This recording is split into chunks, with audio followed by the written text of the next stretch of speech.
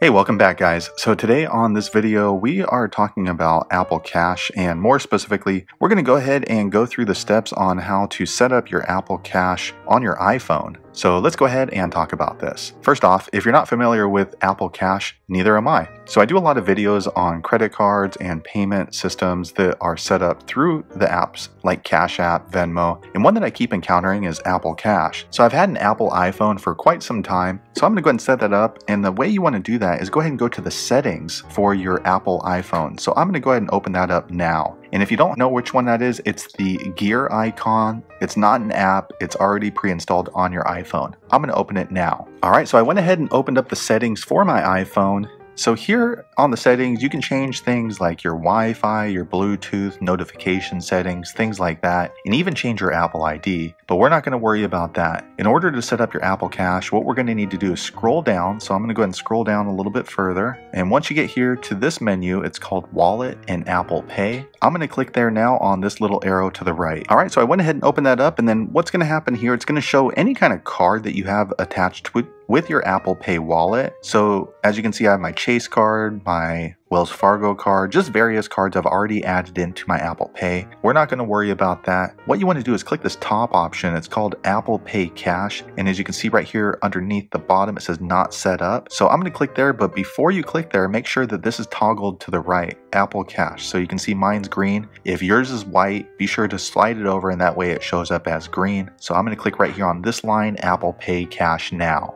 All right, so I went ahead and clicked there, and then this pops up. It says Apple Cash, and it has a view of an Apple Cash card, kind of nice looking.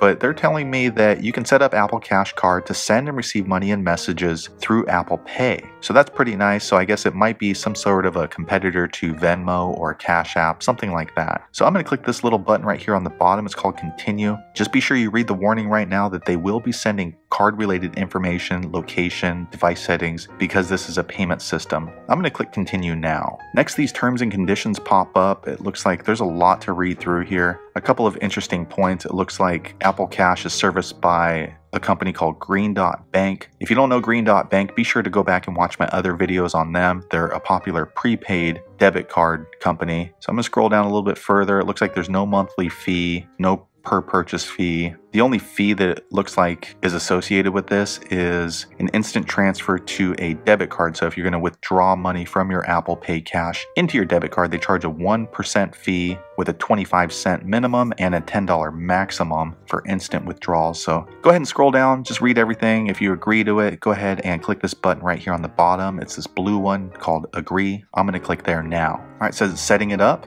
Still thinking. All right, it's taken a few moments. All right, so it took about 60 seconds for that to go through, and now it says Apple Cash is set up. You can now send and receive money in messages and make purchases anywhere Apple Pay is accepted. It's letting me know that the money I receive will be added to my Apple Cash card in the wallet. So I'm gonna go ahead and click Done now. All right, I went ahead and clicked there, and now you can see the Apple Cash is now active. So right here it says I have a zero balance. It no longer says that I need to activate or not active for my Apple Cash. So that's pretty nice if I want to send or receive money. One thing I do want to know is you start off with a zero balance. So if you want to add money into your Apple Cash account, you can do so with any one of the cards that you have already associated with your Apple Pay. Pretty easy. You just click on this Apple Cash button. I'm going to click there now. Once you're here, then you come on to the Apple Cash payment card settings. Right here on the top, you can click Add Money. I'm going to click there now. Once you're here in this screen, you can add a dollar amount, or you can use one of these quick functions. I'll just click $10 right now. All right, I click 10, and there it is right there. And you want to click this button right here, top right. It's called Add. I'm going to click there now. And then once that happens, you get the option to choose the funding source. So it'll automatically choose your primary funding source for your Apple Wallet. You can easily change that. Just click on this blue arrow right here on the right. Or if you want to use that funding source, you can go ahead and just verify with your Touch ID like mine. I'm not going to add any money in right now, but there you go. That is how you can set up your Apple Cash card on your iPhone. Hopefully you found that video useful. If you know an easier way to set that up, be sure to leave a comment below. Let the rest of us know. But hopefully you found it useful. Thanks for watching. I hope to see you on the next video.